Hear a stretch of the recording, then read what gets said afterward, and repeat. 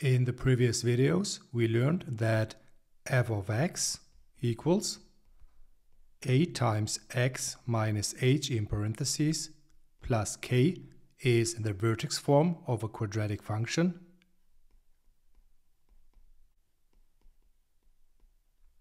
and that f of x equals ax squared plus bx plus c is the standard form of a quadratic function.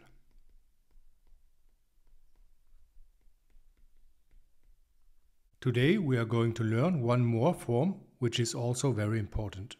The form is called the factored form.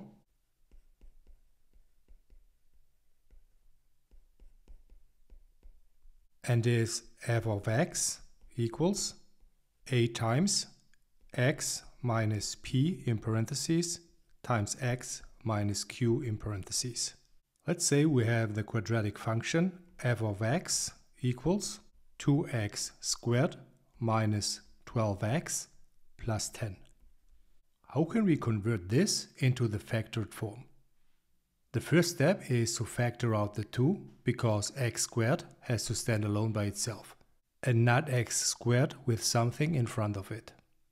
Recall that we did the same when converting the standard form into the vertex form.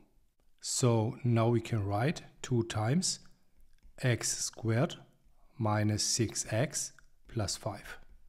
We already have the a, which is 2, and we have another factor, which is x squared minus 6x plus 5. In the last step, we are going to make two factors out of x squared minus 6x plus 5, which are going to look like x minus something times x minus something else. But how can we find these two numbers?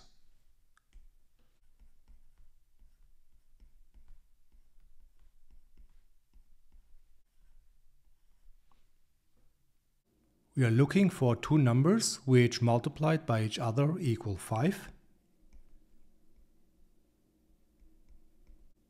And the same two numbers which are added together equal 6. Feel free to pause the video and find these two numbers. The two numbers are 1 and 5.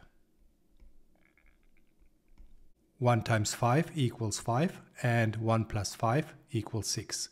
After plugging in these two numbers into these spots, we converted the standard form f of x equals 2x squared minus 12x plus 10 into the factored form f of x equals 2 times x minus 1 in parentheses times x minus 5 in parentheses. Let's do one more example for the sake of practice. F of x equals negative 3x squared plus 9x plus 12. The first step is to factor out negative 3. So we get negative 3 times x squared minus 3x minus 4. Again, we are looking for two numbers which multiplied by each other equal negative 4. And the same two numbers which are added together equal 3.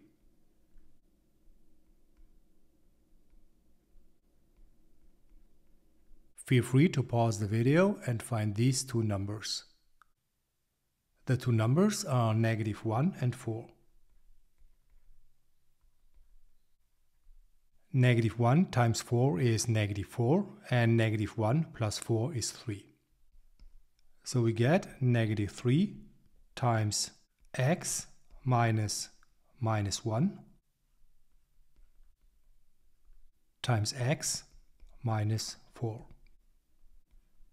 So we get negative 3 times x plus 1 in parentheses times x minus 4, and we are done with this problem. If you like my videos, like, share and subscribe. Thanks for watching and happy learning everyone.